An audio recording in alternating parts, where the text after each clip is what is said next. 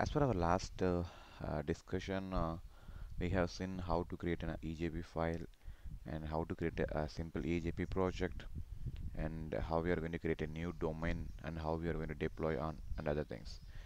So now we are going to see how we are going to test our EJB changes. Okay, and I had to tell you something. I just installed some different version of JDeveloper now because that tool is consuming a lot of memory, so it is working very slow. So I went to 11G now. Okay, so it's again the same. I'm going to use the as the domain creation and all. It remains the same.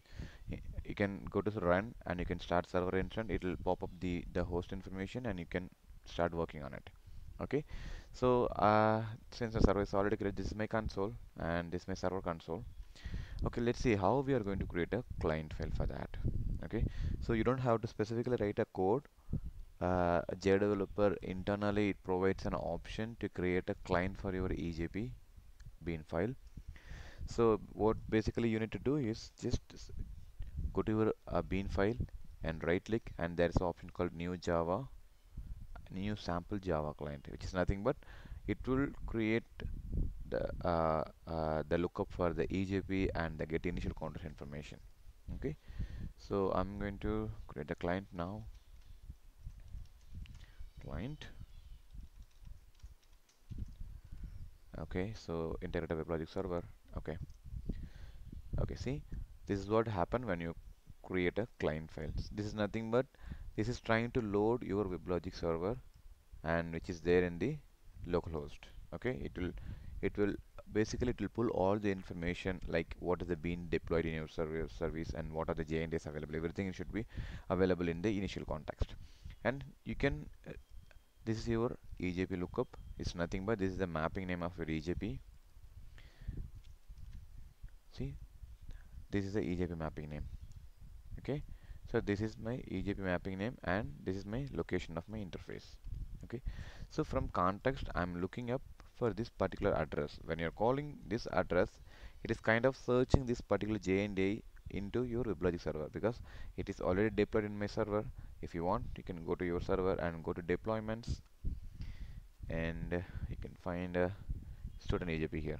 Okay, so the deployment is already done.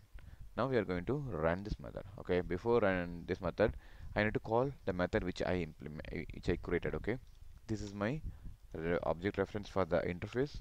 So the method which we created is say hello. Okay, the say hello is nothing but it doesn't have any input parameters.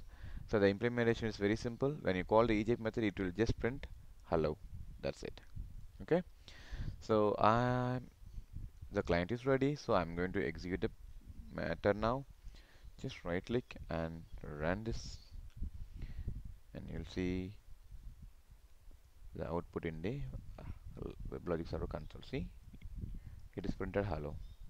Okay, okay, let's modify the interface and see how it will work. I'm going to modify my interface like I'm going to pass a parameter string name and the same name which I'm going to same interface I'm going to override it here, string name, and the editor which are going to print hello Mr. and the name which is given by the client file, which is nothing but the input data. So whenever you make a change, please make sure you have to deploy the changes or else it won't work. Just deploy into integrated server. It will take a while. Okay, what is this error message? Say hello cannot apply to. Okay, what is wrong?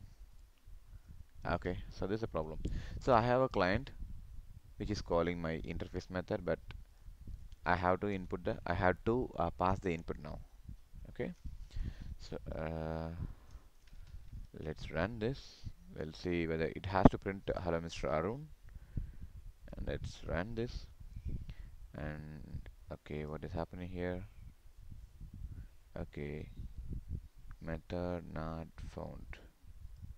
Okay, the deployment was not done. That is a problem.